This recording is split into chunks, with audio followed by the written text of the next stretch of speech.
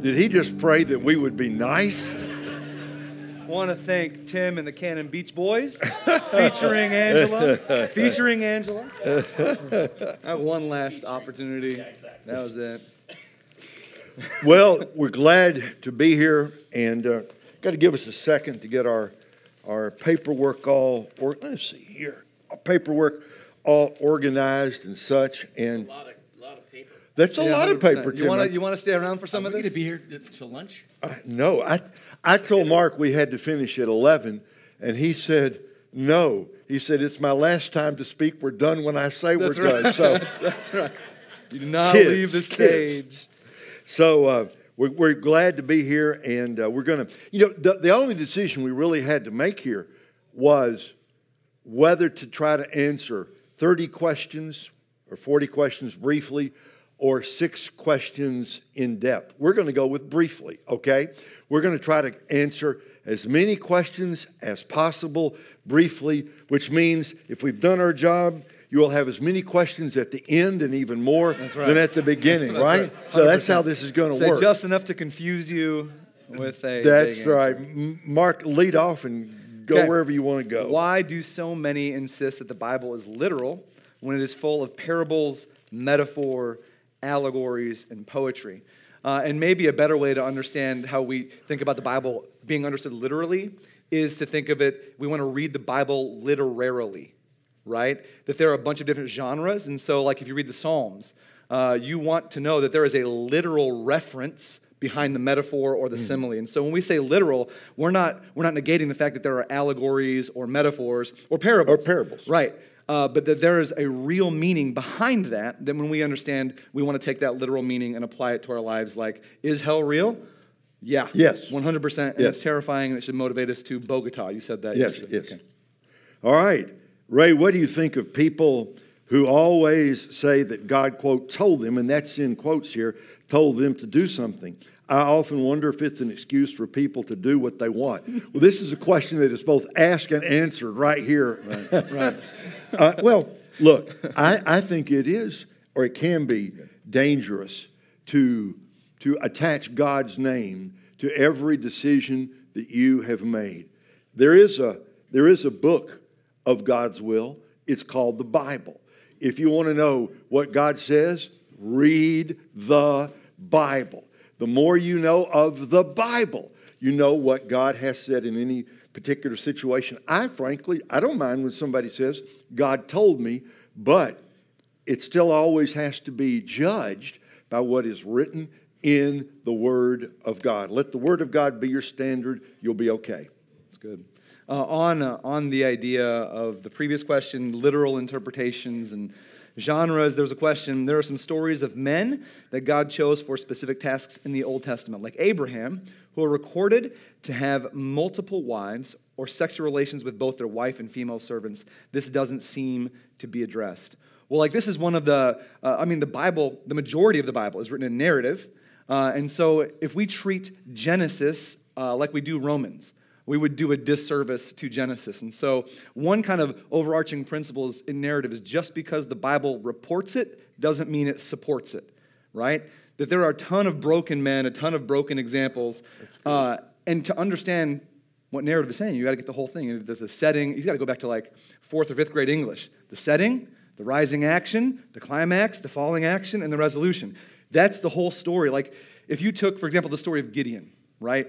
And, he puts out the fleece. God tells him what to do, and he says, God, will you confirm this? He puts out the fleece and does it again, and God, will you bless me again and make the dew wet or whatever? Like if you took that and said, for every decision in my life, I'm going to put out a fleece, you would misunderstand the story of Gideon. Gideon is faithless in that moment because God told him to do something. They said, hold on a second, I need you to tell me again.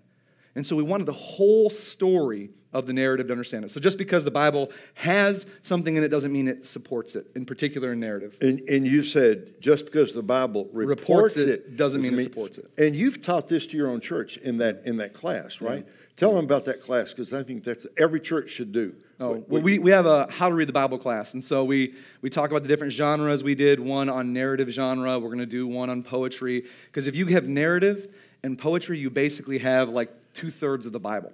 and the minor prophets are written in Hebrew poetry. And so if you don't understand it... Do people come out for the class? Yeah, and then they could come out terrified of the two. So they come out for the class and then come out terrified of all of the different I think things. it's a great idea. Should a Christian support the secular government of Israel? If so, why? Generally, evangelical Christians are the best friends that the nation of Israel has. And if you just take the Bible out of it, Israel has been a good friend to America. It is the best of the democratic republics of the Middle East. I don't think any of us are duty bound or honor bound to support any particular law that the secular government of Israel propounds. They ought to be judged and they ought to be evaluated. But if the question is more generally, should Christians support the concept of a Jewish homeland? Yes. Yeah. And I could go further with that in the Bible prophecy, but I'll stop right there. More later. That's right. Can you lose your salvation? No. I like John, one of my favorite, from the words of Jesus, right? John 6:37, whoever the Father gives me, I will never let out of my hand. Or John 10, the words of Jesus, whatever's in my hand, no one can snatch out. And so you got to ask yourself, are you no one? Like you're somebody, right? And if no one else can snatch you out, you can't snatch yourself out. And this is a good thing. That doesn't mean you won't have periods of sin or periods of backsliding, but like, we don't save ourselves, praise God. And we don't keep ourselves saved, praise God. Jesus holds on to us and holds on to us forever. Beautiful. Why do you think... Prodigal son. Prodigal son's the best part. Like, when the prodigal son's in the far country, does he stop being the son? No. Okay, there you go. And even when he said, I'll go back and say 100%. He's not a servant. He's still the son. He's still the son. Once a son, always a son.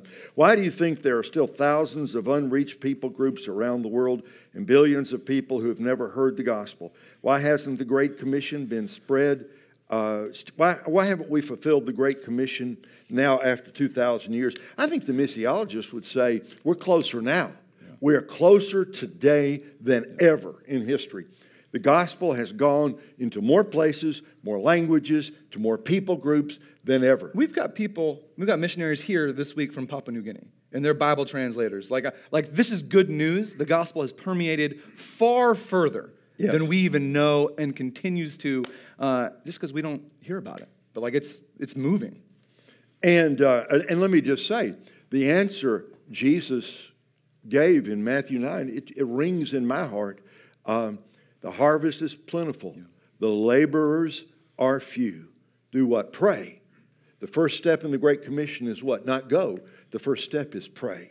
Yeah. Pray to the Lord of the harvest that he might thrust forth, cast forth, that he might propel out more workers for the harvest field. If we're interested in the Great Commission, then the first step in fulfilling it is to get on our knees and pray for more workers. That's good. Wondering about a verse in the Bible that says, or that a mother mentioned to me when I said I would pray for her daughter to return to her to trust in Jesus Christ. She replied that the Bible clearly states that someone who rejects Jesus, it would be impossible to return because you crucified Jesus again. This is a really obscure reference from Hebrews 6:6. And this is one of the more difficult. Martin Luther called this passage a holy knot, K-N-O-T. And honestly, this is one of those great scriptures to apply the other biblical principle of interpretation. Scripture interprets Scripture. And so if other scriptures say pretty clearly, the preponderance of Scripture says you can't lose your salvation, then we're not going to pit Scripture against it. And so I think, and we don't have time for this, but I think the easiest understanding for Hebrews 6:6 is talking about an unbeliever who has heard a little bit about Jesus, knows about him, but does not believe, and that they've walked away. That's really good. I just wanted to say, there are other interpretations of that passage. False. Okay. Now, there's a couple wrong ones. There's a couple. Thank you. Why is the Son of God called the Son of Man? Why is the Son of God called this? Well, because he's both. Because he is the divine Son of God. But the term Son of Man goes back to Daniel chapter 7.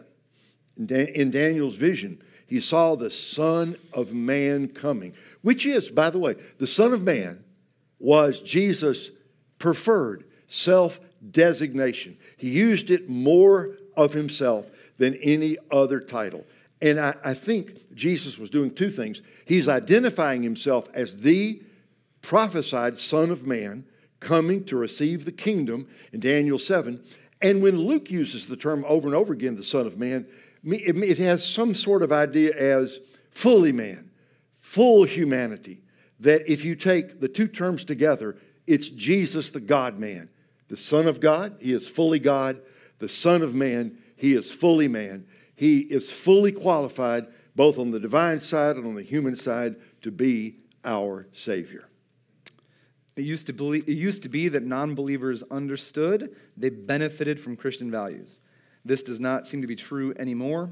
Are we on a slow slide to much darker times for Christians?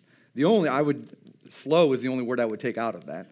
The answer to that is yes. Answer to that is yes. John 16:33 gives us a sense of how we should be, though, in this is, take heart, for I have overcome the world.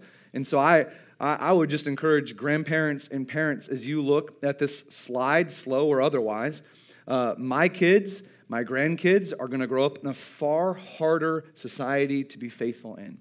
And so do us a favor. Don't leave a legacy of fear. Christ has overcome much more than this. When they shut the gates of Christianity in 1949 in China, thinking they would extinguish it when they opened it back up, it was double or triple. Like, there's no government, no mandate, no political anything that can stop the cross and the movement of Jesus Christ. So, older generation, pray for, plead for, but don't go into eternity fearful. Don't pass that on to the next generation. Christ has overcome. We can take courage and go about our business. Wonderful. I'm gonna read this and give my answer, then Mark asks you to chime in as well, because this is a very common question these days. Hi, what do you tell your Christian child, and it says here, young adult, who comes to you and says they are gay? Okay? What do you tell your Christian child who comes to you and says they are gay? This is happening more and more often, and I think you say at least two things. There's a lot you could say. I think the first thing you tell them is, I love you. I'm always going to love you. You're always going to be my son. You're always going to be in my heart. You will never not be my son.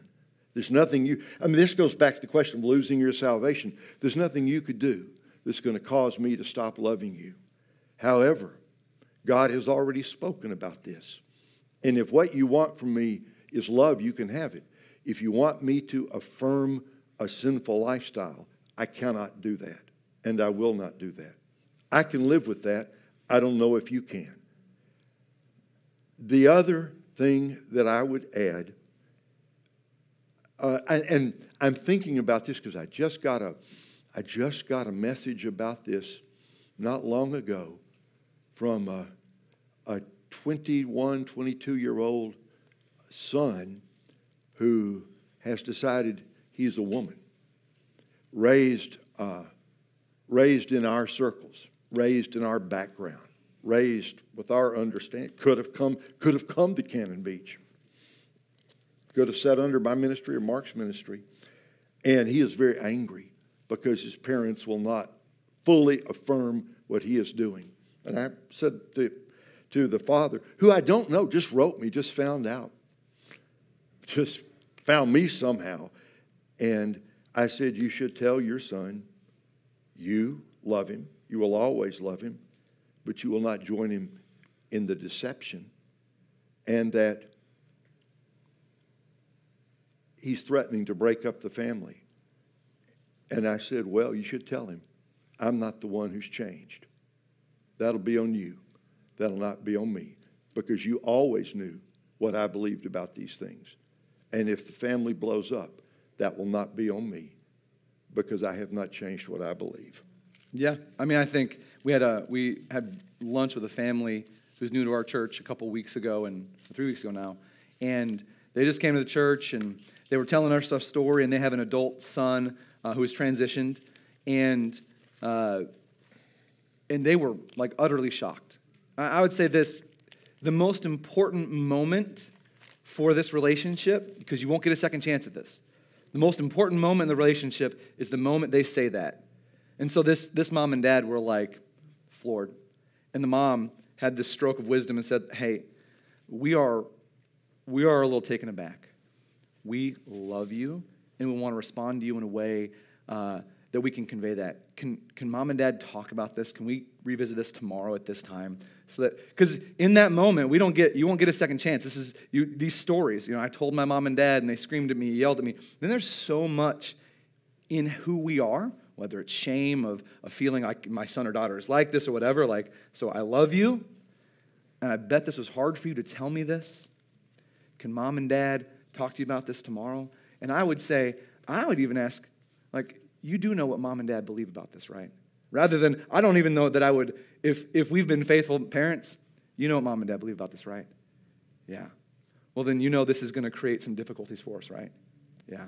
And you know that we hold the word of God, but we love you. Let's figure out a way forward where you can stay with us and we can negotiate this, because it is a negotiation at this point. And it's not like, yeah.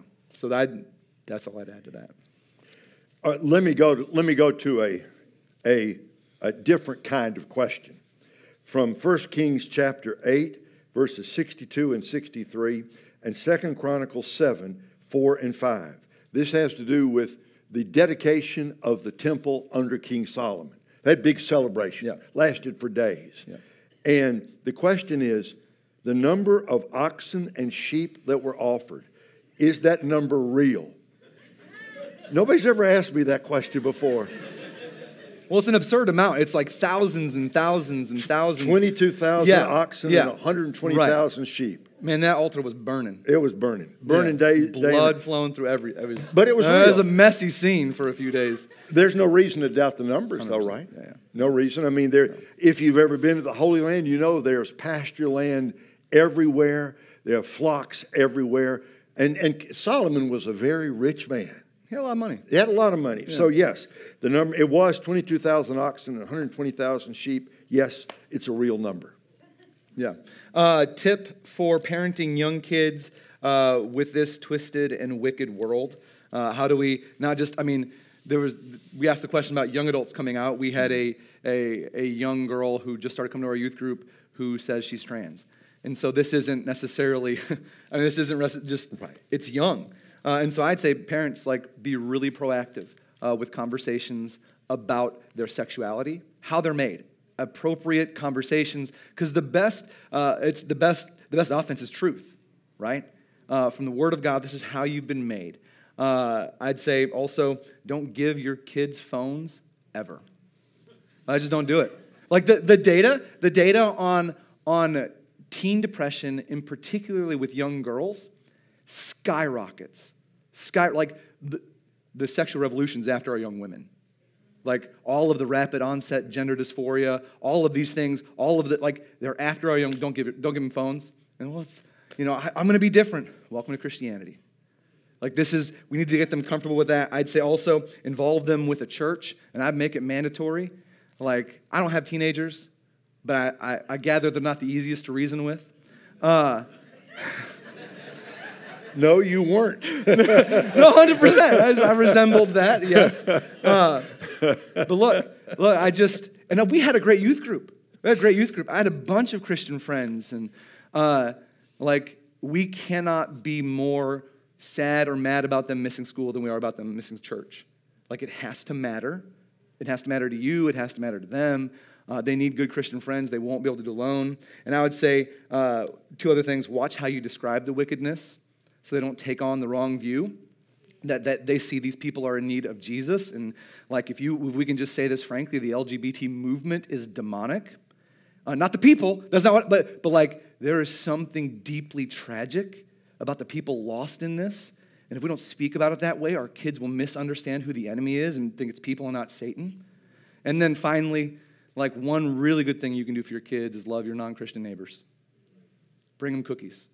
Invite them over for barbecues. Don't let the us versus them thing be the only way we talk about them. So, I was just listening to that question, and I realized, just sitting up here, one of the differences. I was in the pastorate for 27 years, but I've been doing this ministry for 18 years.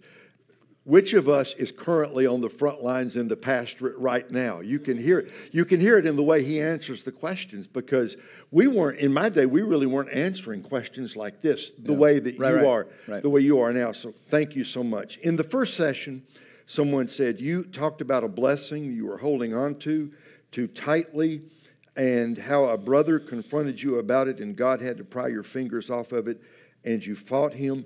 What was the blessing?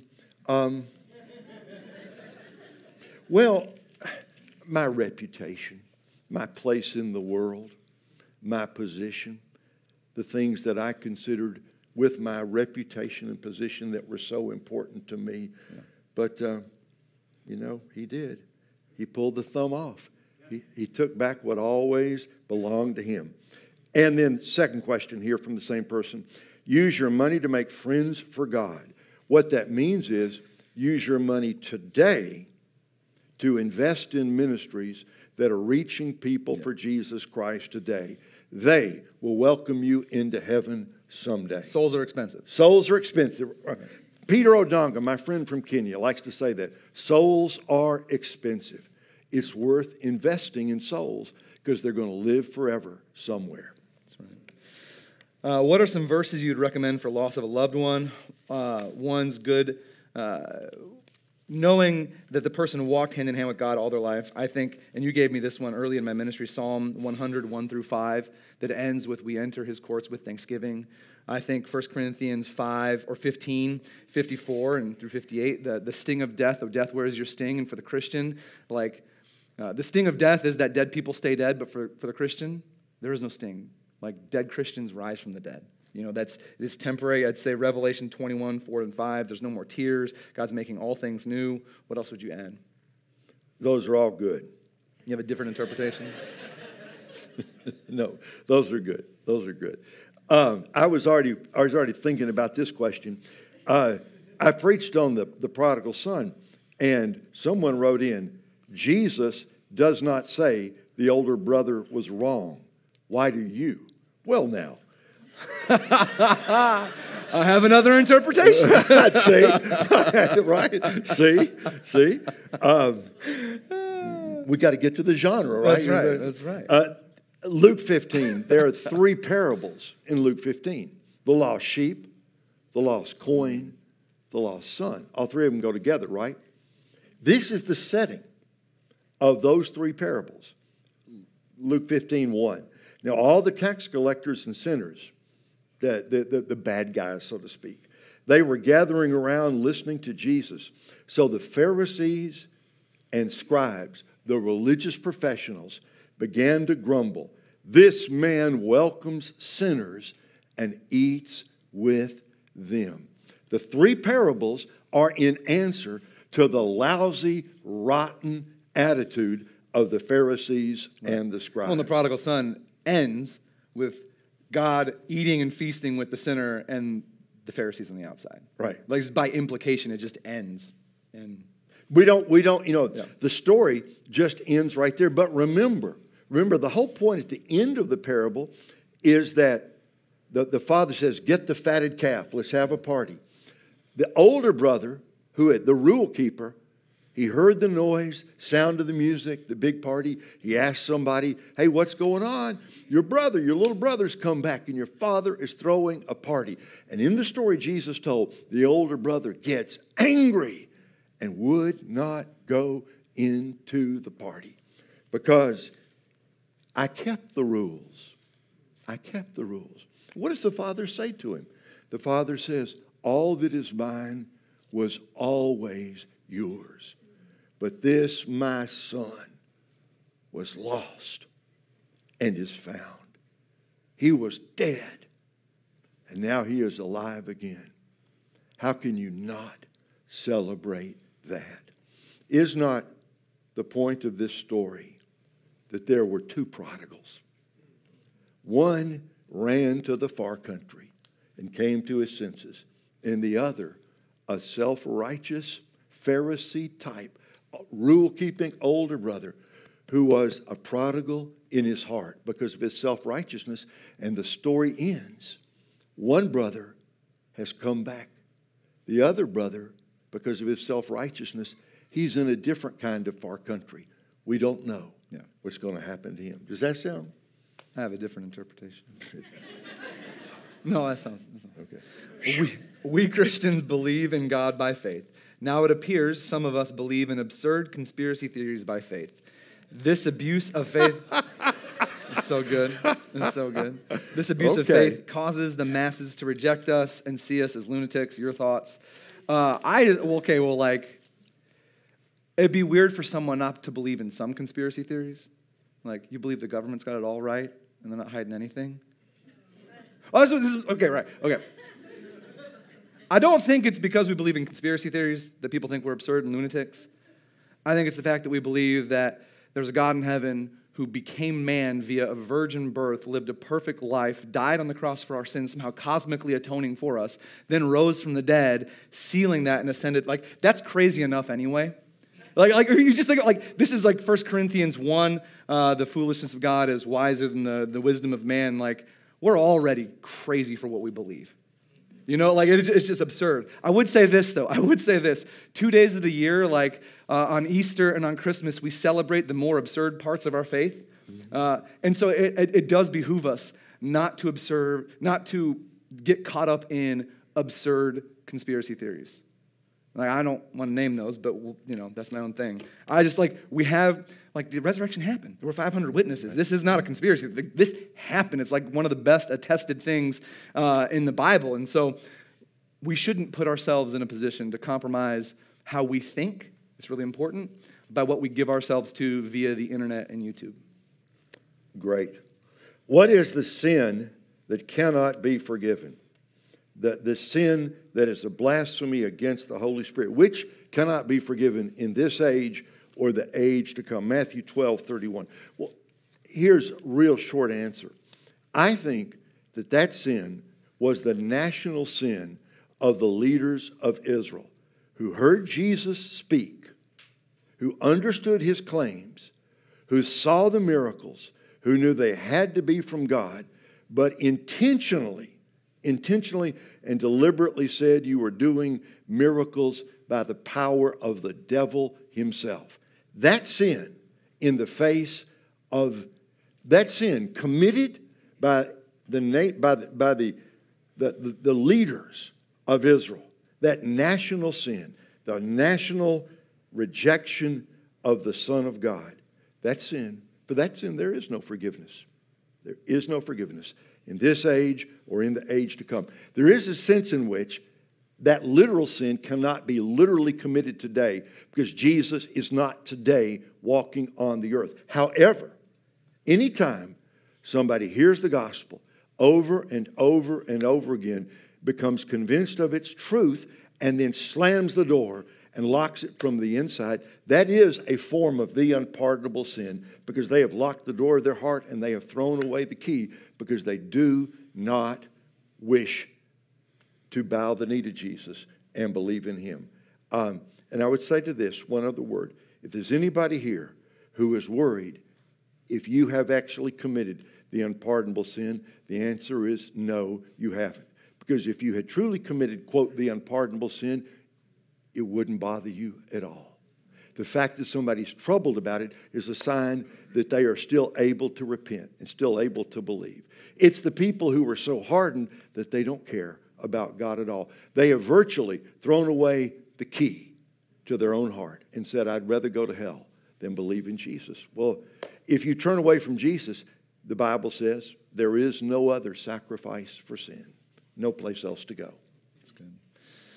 Is the saying, God does not give you any more than you can handle, biblical? No. I mean, look, it's I just wrote down all of the important things we want God to do, we can't do, right? And whether that's save our friends, or pay our bills, or deal with death well, all the things in life, we're to share in the sufferings of Christ. He gives us more than we can handle, so we can deny ourselves, pick up our cross, and follow him. The center of Christianity is sacrifice and suffering. What does it mean to be baptized in the Spirit? How does it happen? It happens at the moment of conversion. 1 Corinthians 12:13. There's by one Spirit, you are baptized into one body.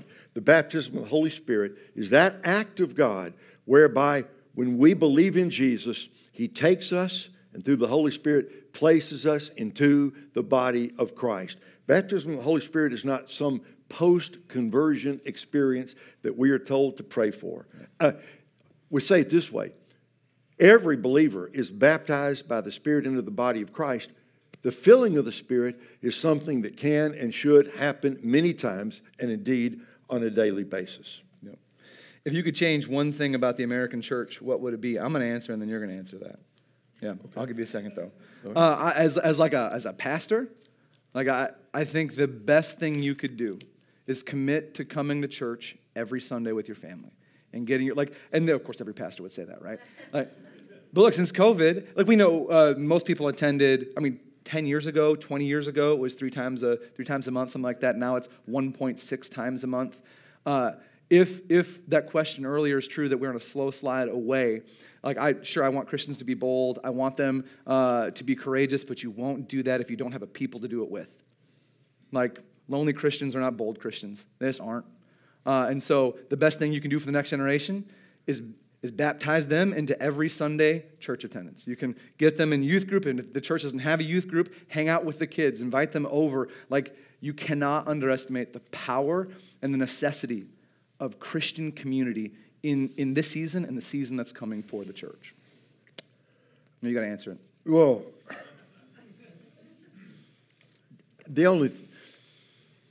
I'm thinking of 3 or 4 different things. I believe, personally, that the most important thing I've said this week was something I said last night, one sentence. Never apologize for the Bible. Never apologize for the Bible. Never apologize for the Bible. In case I'm not clear, never apologize for the Bible. Believe all of it, every part of it, from Genesis 1 to Revelation 22. There are lots of parts of the Bible, Mark, that I still don't understand. In this Bible reading project I'm doing, I'm stunned after 50 years in the ministry how far I still have to go to understand all that the Bible. It's been humbling to realize, first of all, I've read the Bible many times. I've never seen that before in my life, okay? They added that since last year because I know that wasn't in there last year. I know it wasn't. But Mark has talked to it, and what he said is so right. These two things go together. Yeah, they go together. If your church doesn't believe the Bible, go to a different one. Thank you. It's a no-brainer. If your church doesn't believe in hell, this is the deconstruction method, right? Right. We wonder about hell, right? And then the pastor says something similar to this. I can't believe in a God who would send my son to hell. Right? And then it's all of a sudden, and this happened, it's happening in Missoula. I'm talking to a friend. It's happening in a place in Washington. And it goes, hell, that I can't believe in a God like this. Then atonement, which is the way that we're paid, salvation happens, it could be anything. And Jesus paid for all of it. And it's nefarious and quick. Find a place that loves the Bible, is not ashamed of it, and go there every Sunday. Amen. Good. What are your thoughts? I'm going to take this one. What are your thoughts on communion, on timing? Should we use certain elements? 4 years ago, I said on this stage, I think churches should practice communion every Sunday. And you asked me, does your church know that? And I said, yeah, they do. So we're up to from one Sunday to twice a month, and I want to move it. And you go, well, man, it's gonna be rote. And I don't know. I preach every Sunday and we worship every Sunday, so it's all gonna be rote, I guess. But this is the moment of the week where we come together and remember. This is a chance for every Christian, backslidden or not, to come back to the table and remember the sacrifice. We don't rebaptize people. We don't say, hey, you want to make another public profession? Go to the table. Remind yourself of what Jesus has done. And so I think it's more than just a memory. I think it's more than just memorial. I think there's something real and spiritual that happens there. I don't know what it is. It's less than transubstantiation, but I think it's profound, and I think we should do it more often as a means to remember who Jesus is and the grace that we get from the cross. I agree with that 100%. And, all of our Catholic friends and Orthodox friends and Yeah. Lutheran friends Yeah. and Episcopal friends, and they are our friends, and we love them. They say, well, welcome to the party. We figured this out. 100%. We figured this out a long 100%. time ago. Right. And We don't pray the Lord's Prayer because it's rote. Well, that's on us. It's not on them. that's Like, exactly right. Okay, but this one.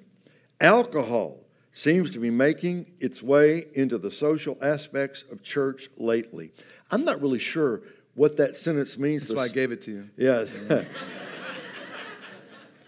What are your thoughts on drinking alcohol as Christians?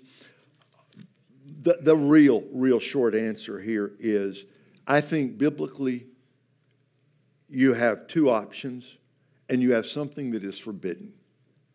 You have the option of voluntary personal abstinence. That's the safest one. Alcoholism is a terrible problem in our society. Marriages are destroyed, families are destroyed, kids suffer. Alcohol abuse is a terrible problem in America and around the world. The absolute safest position is voluntary personal abstinence. The Bible does not forbid any drinking of alcohol. I'm not aware of a verse that says, thou shalt not drink alcohol. In fact, we're told wine which gladdens the heart of man. So there is a place for responsible Christian moderation drinking of alcohol. Okay? I can't believe I'm saying those words. I know. I can't believe The I Baptist in you is the rolling over Baptist in in its me. grave. It's just the- this question. This question was so impossible 50 years ago. 1960s Alabama. That's right. That's right. Anyway, let's go off on that. What is forbidden is drunkenness, Yeah. and anything that leads to drunkenness. Read the book of Proverbs. Who hath woe? Who hath sorrow? The one who gazes long into the wine, who looks at it, takes advantage of it. And the woe, in the book of Habakkuk, I didn't discover this until I preached through Habakkuk. One of the woes in Habakkuk is, woe to him who gives alcohol to his neighbor that he may uncover their nakedness. In other words, alcohol as a tool to promote evil. Yeah. So that is forbidden. Stay away from it. Stay over here on this side and stay well over here on this side. Okay, thank you. I would just say in my church full of millennials and young people, the issue, the real difficulties in the gray area. They say, well, I've had one, or I'm buzzed, or whatever, and they begin justifying, and they're coping. They're drinking every night for these, stay as far to the right as you can. Not as a biblical command, but as a wisdom rule. What is your opinion on speaking in tongues? It might happen. It might not be normative, and I think it's probably a discernible language and not one of the angels. Okay, good. Good. That's 6 words. Moving on. You did good. I'm going to take 4 here because we're running out of time, but these are all about the last days. If we are living in the last days, and we are, I added that, will we see a resurgence of the sign gifts of the Spirit? That does seem to be implied, specifically the gifts of prophecy and visions. Well, Joel chapter 2, quoted by Peter, and Acts chapter 2, applied generally to the whole church age, but especially applies to the last days leading up to the return of Christ to the earth. Yes, it would not surprise me. It would not surprise me at all. Let me say it another way. Do it.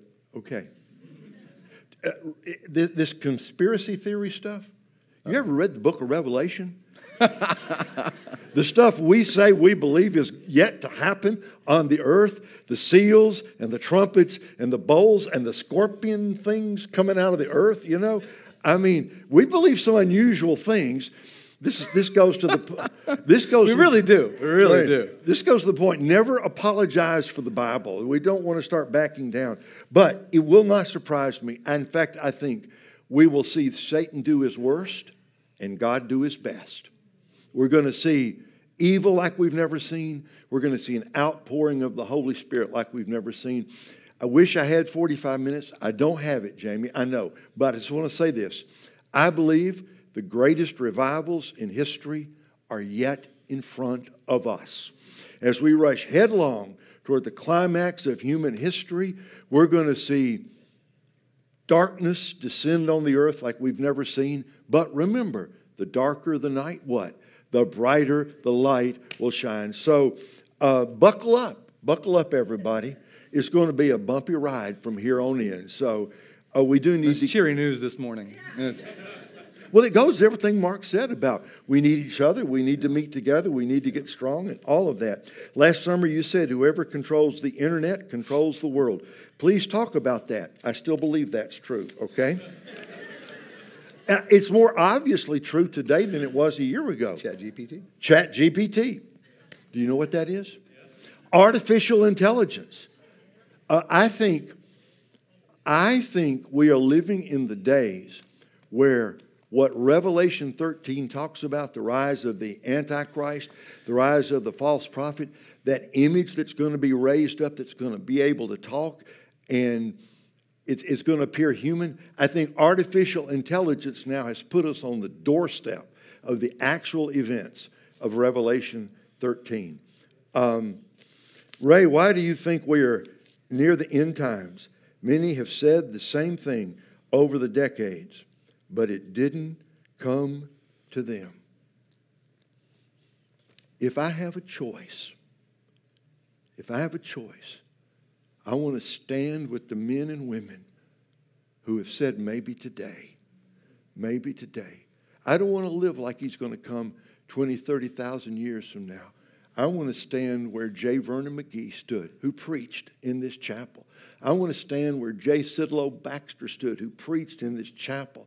The great men and women who preached in this chapel, who the men of God who stood up and said, Jesus is coming soon. I'd rather be wrong because I thought he was coming soon than to live in such stupor that I didn't care about what was happening in the world around me. And I just think we ought to get up every day and say, maybe today, because one day we're going to be right. All right, last two. It'll be worth your time. What is your view of roles of men and women and family in the church? Can you briefly explain? No, I can't briefly do that. You say that. You say that for the last question. Well, I just feel like there's 2 or 3 questions here, and so let me just real briefly. Genesis 1 through 3. It shows a couple of things. One, equality and honor of both genders. It also shows complementarity, that is, that men need women and women need men. The mission of God, Genesis 3:15, the way Satan is defeated is by the womb of the woman. In other words, the man can't do without her, and the woman can't do without the man. And you see in the New Testament there's a way to order the church, and 1 Timothy and Titus, and there's a way that the family is ordered. And I just want to say this to the men, Ephesians 5:22 through 33, husbands are the head of the family, and love and all, what the lead verb in Ephesians 5, men. The lead verb is not lead. That's actually not in there. That's implied. It's implied. What is the lead verb? Love. Right? We love our wives as Christ loved the church, giving their life up for them. Most of us would be willing to take a bullet for our wives sooner than sitting and emotionally connecting with our wives. Honey, can we talk about our day? Where's that guy? I'm going to shoot him. I just think, right? Look, he's coming to the door. That sentence didn't end where I thought it was going to end. Look, I think for a long time in the church, and I just think for the men in this room, we've created families where men lead their families well, but don't love their families well. And the problem that Paul is solving in Ephesians is a domineering husband. That's the problem he's solving. So any version of that where we say, listen, I get 2 votes and you get 1, that's domineering. The way it works is we both have 1 vote and the wife submits her vote. That's what that looks like. It's not I get an extra vote. So men, love your wives well. Love your children well. That's all I got. Okay, that was good. Thank you for your questions. They're beautiful, wonderful. We've answered as many as we could. It's Yeah. time to wrap up. I'm going to pray and we'll be dismissed, okay? Father, thank you that your word is true. Help us to believe it, stand upon it. Lord, help us to understand more and more of what your will is today to make a difference for Jesus in our generation. Thank you for the time we've had together, and thank you for this wonderful week we've had at Cannon Beach. In Jesus' name we pray. Amen. God bless. You are dismissed. See you back here tonight one more time, right?